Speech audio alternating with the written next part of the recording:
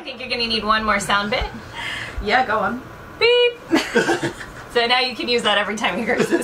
Actually, we're still totally stealing that. Yeah, that's gonna be our like swear. Yeah, you can even use my little face and put it right where he does. Beep. I can't diamonds so pale, and I'm gonna take you traveling the world. I can love you. Yeah, I'm gonna love you. I'm gonna love you, babe. Cross my heart and hope to die.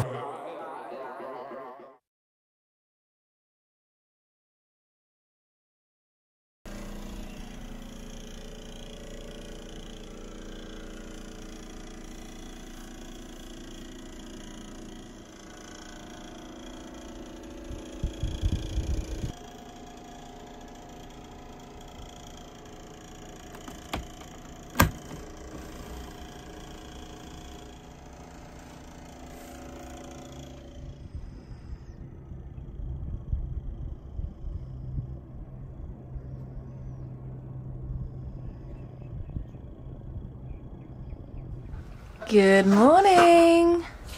Let's check out this morning's view.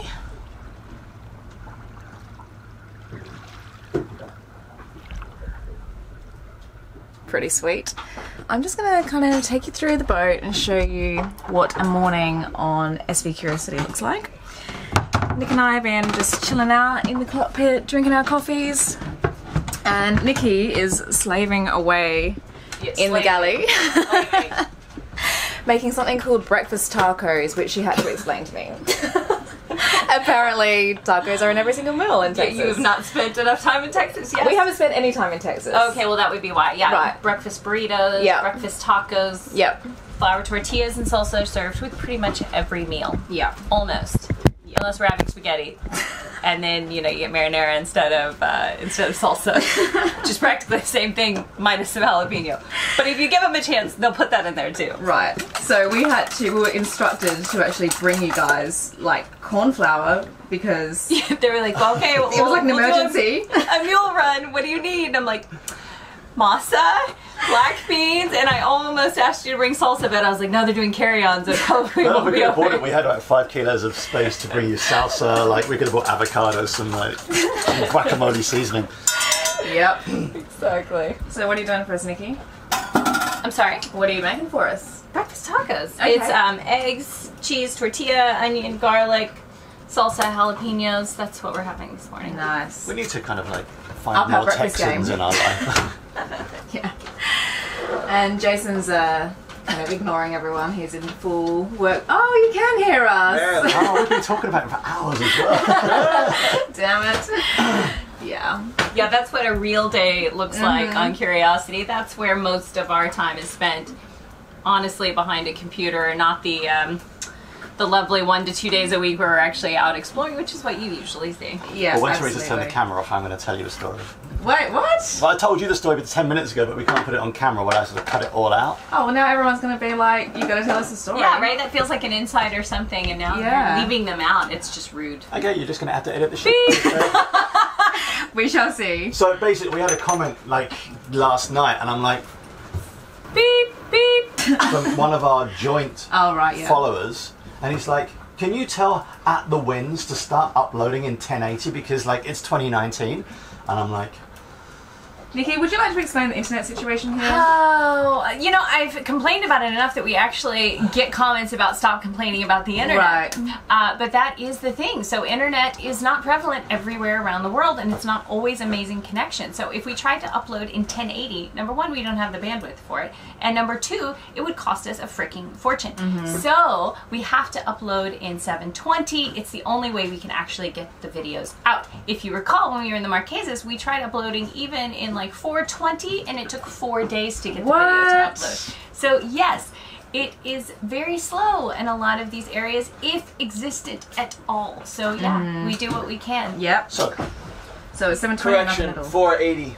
480. 480, sorry. See, this is 420. why I don't do the editing. 420 is this, I think. So, for any satellite broadband providers who can provide high-speed broadband for zero cost and zero commitment, please contact these people. Put them on those massive domes on so that they can broadband live stream anywhere in the world. That's right, exactly. Wouldn't that be nice? Yeah. And go ahead and tell people what you paid for your internet while you're here. That's okay. So basically, look, this is what we've always said. Like, America has like probably some of the best, most stable internet in the world. We paid $60 for 2 GB of 3G data. Yeah. And that will hopefully last us a week for social media. Now, just to put this in context, because we do all this as well. For us, we use just to go into the nerdy about the software we use Final Cut Pro, which is the software package. We use a special extra piece of software that we paid a lot of money for to compress the film files even more. So for us to upload a 12-minute video in 1080, which is super compressed, is about between 1.5 and 2 gigs of data. Now that to us, so that's a $50. That for us to do that, we could do it once. It'd be $50 to upload one video, which everyone's like, well, you make enough money, blah blah blah. But the problem is that everything is so sketchy. We're also kind of tied to, you know, as we all are living on boats, like trying to minimize your use of electricity.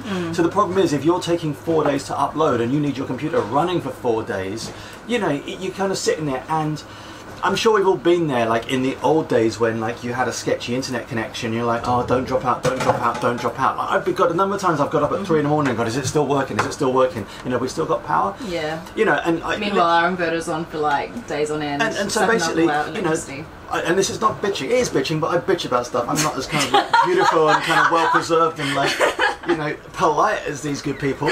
But really, you know, it's not a problem.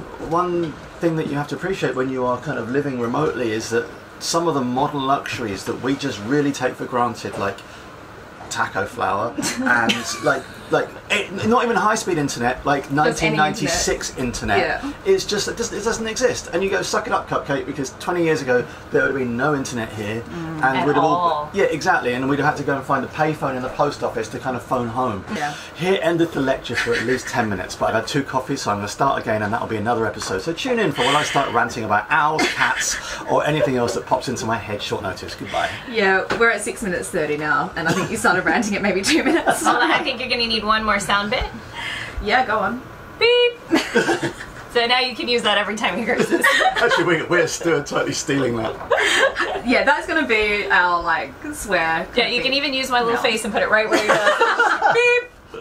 That is going to happen. Nick, you need to say something with swear words. Like no, I'm not going to, because the thing is, right, this is... He already said that! Did you not catch all of us? No, you've just misheard. It's too much comment. The thing about the cussing is, firstly, as we've said, YouTube... Oh, he's in ranting mode. No, YouTube do, like, they kind of demonetize everything now. It's like, I've shown my left nipple and I'm a bloke, and they're like, sorry, you can have no money for this with your nipples out. But secondly, now that I've started editing, I know how much extra work, like, beeping stuff out is. It's like, find the thing, beep it out, and it's like another 3 minutes per cuss word.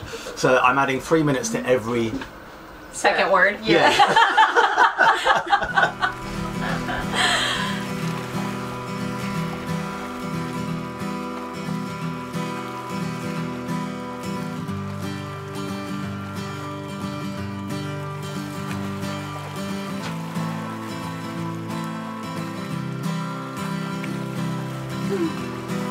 What was that? Can you imagine? Alright, so we are going sailing. Are we going to be putting the sails up actually? I think so. Cool. We are going sailing, and we are going to an anchorage on the other side of the island. Called Cooks. Cooks Bay, I'm being told. And, well, Nikki or Jason, what is there exactly? It's famous because Captain Cook did not anchor there. There you go. I don't know why they call it Cook's Bay. He anchored in the next bay, but they call that one Cook's Bay. Okay. Yeah, so I guess, I don't know. There you go, history. It's awesome. Yep. Yeah. And what's there that's so... Pizza place and Well, Wi-Fi. There's pizza and Wi-Fi. There's also just an absolutely stunning view. Yeah. It is mind-blowingly gorgeous. And there will be some snorkeling and other cruisers, and I don't know. Just find out. Yeah. It's gonna be cool. I hear it's where Teresa gets drunk and naked. Spoiler alert! Alright, Nikki has very kindly agreed to let me loose with their helming station, and so I'm going to be getting us out of this anchorage. Isn't that right, Nikki? Yeah, please don't wreck my boat. Yeah, I'll try my very best not to. Nick, you can turn around and look the other way. I'm not allowed to do anything. I'm not allowed to film, I'm not allowed to talk, I'm not allowed to just sit in the corner and not crossing anything. Nick's going to fly the drone, aren't you, darling? Oh, you want to do that as well? You're, No, I'm here and you're... You're drone master and witty commentary. That's your job. Yeah. One of Right these. now you're failing miserably at both. Sing Up something. your game, boy. Smoking rooms wherever you are. It's just about clothes and time. Didn't we just wanna go? Putting the world on the line. Help me go back. Nobody waits. I just wanna cry my heart out this one last time.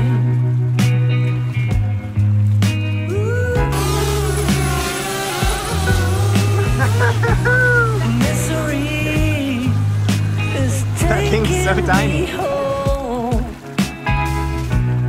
Ever since the day you left, didn't we almost find out what this life was all about? Just help me go back. I just want to point out that you look mighty sexy behind my helmet. Oh, hell yeah. Thank you.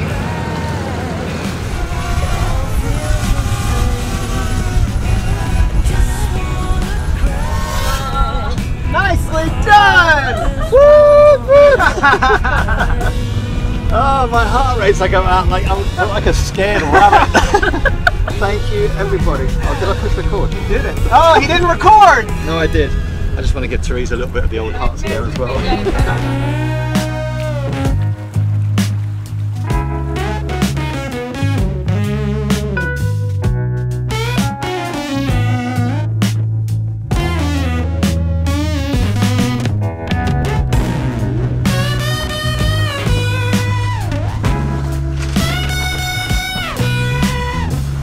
So we're motoring into about 15 knots of wind, and we've got probably 3 to 4 foot seas, and I hope you can hear me, by the way.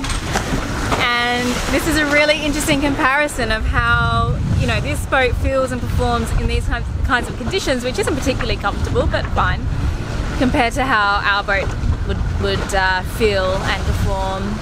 And yeah, I have to say, like, this is definitely on par with the speed that we would be getting, with the kind of comfort underway that we would have. You know, like, there's no getting around motoring into 15 knots and a little bit of swell. Like, it's just never going to be particularly pleasant, no matter what kind of boat you're on.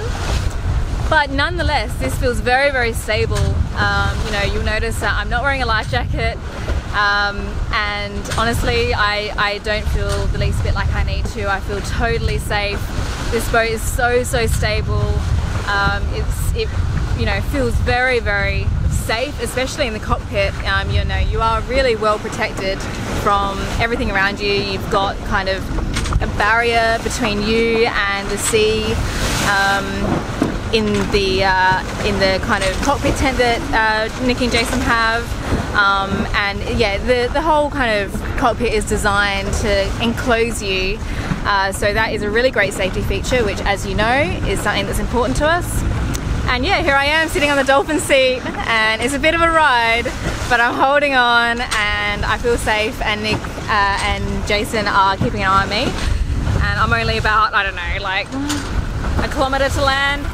So even if I fell overboard, I'm sure I'd be fine. I dare you dig a little deeper. It makes you feel a little stronger. Who knows what you may find? You'll see in your own time. It might just take a little longer. It all goes by so slowly. Ooh, you waited your whole life. This is just spectacular. Absolutely. Now let the river flow. Isn't it? Deep into the ocean all the time you go. You are moving with emotion. Let the river flow. Can you hear it whisper? It goes by so slow, like a solitary drifter.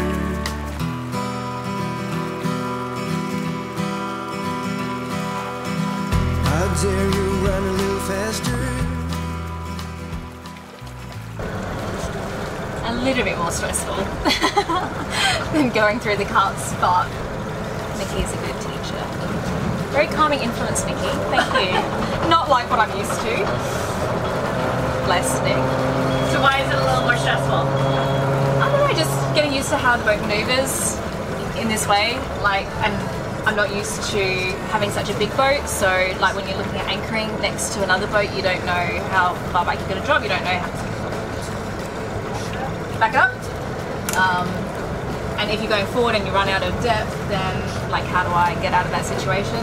Oh yeah, I've got 2 engines, they're quite powerful, I can just go ah! So, no. Easy once you've done it, you know, easy once you kind of get a feel for it. It's fairly warm out there. I've been out, yesterday I was like red as a tomato from some spurious trip out, and I've just been out there for 5 minutes without a hat on. Yeah. So I'll probably look like kind of like super blood pressure boy this evening. Yeah.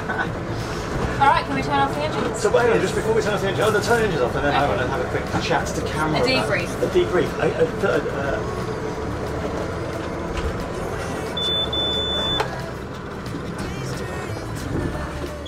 Oh, bad captain didn't make any captain's notes. Oh. Bad captain. So your first time kind of using twin engines, twin Morse controls. Super easy. Super easy? Say it again, So your first time, hang on, tit sweat. So your first time using a dual Morse control, how was it? It was good. Was it good? did you enjoy the feel of one in each hand? I actually did. Okay. Yeah. It felt like I had a lot more control over the boat than without boat, for example. I noticed you managed to kind of spin it on itself like a tank. Yeah. Yeah, it's pretty. So easy. And intuitive, yes. So it's the first time It you've is ever used a intuitive. Morse control like that. Yeah, that's right, and it just seemed to make perfect sense. Because The boat Jason's like- responded pretty much how I expected it to. So Jason's like, do you know, as he said, he's just trying to test you, like reverse it, and it's so. I mean, you're kind of like super competent using one engine, but now you've kind of like you're like, okay, I'll do this. Yeah, it just seemed. Yeah, it is easy. interesting. It's not difficult. No, I'm not playing kind of like putting aspersions on your ability to kind of work these things out, but you know, you just This kind is of a like. comparative exercise. Yeah, it is a comparative exercise. Yeah. Like normally, if I said to you, okay, you know, go forward, put a bit of bow thruster on there, get some prop walk to kind of spin that round, you'd be like, you have to think about it. Yeah. This, you don't have to think about it. So, I mean, we have a lot of manoeuvrability in our monohull. Not like this. No, not like this at all. Yeah. So yeah, mooring. So it's a tick in the box for close quarter boat handling in light winds. Saying light winds because if you get caught in a blow with this, That's it's so right. high-sided. That's a different You've got a story. different kettle of problems to sort out. Kettle of But problems? a kettle of problems. That's called mixing your metaphors. Kettle of fish, bag of problems, two squirrels and a cat. And scene. Exit stage left. That's right. You can see why I am such a show when it comes to. Get this man some ice cream. I'm an artiste, don't you know? So join us next week as we do some of the most amazing snorkeling we have ever done, and the party carries on as we continue to laugh our way around the South Pacific.